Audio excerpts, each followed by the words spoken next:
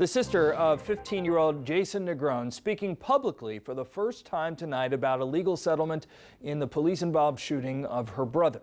Our Frank Recchia has this exclusive report.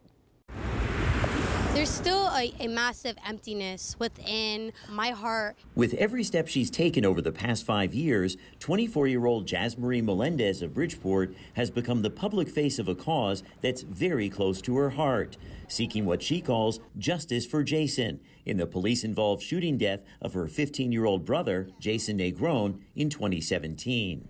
Today, Melendez speaking publicly for the first time about a settlement she says her family has reached in a lawsuit against the Bridgeport Police Department, the city, and police officer James Boulay, who fired the deadly shots. I do say that I support the decision that Jayson's parents and the attorneys reached to end the legal aspect of the fight. But Melendez, saying she was not a party to the lawsuit and is not an heir to the estate of her brother, telling us her battle will continue in a very public way. Fighting for justice for his life, fighting for systemic change in the city of Bridgeport, that's going to continue. Negron, who was not armed and police say was in a stolen car, was shot multiple times by Boulay following a pursuit on Fairfield Avenue.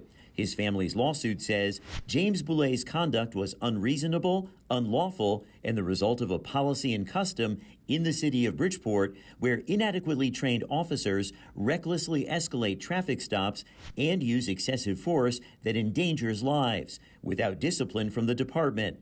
Melendez not commenting on the dollar value of the settlement. Our family is not going to be silenced when it comes to still demanding that James Boulay is fired and decertified.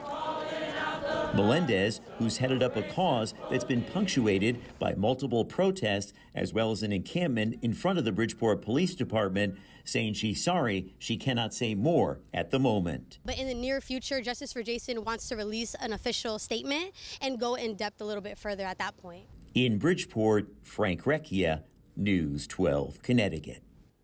An investigation cleared the officer of any wrongdoing. The city declined to comment.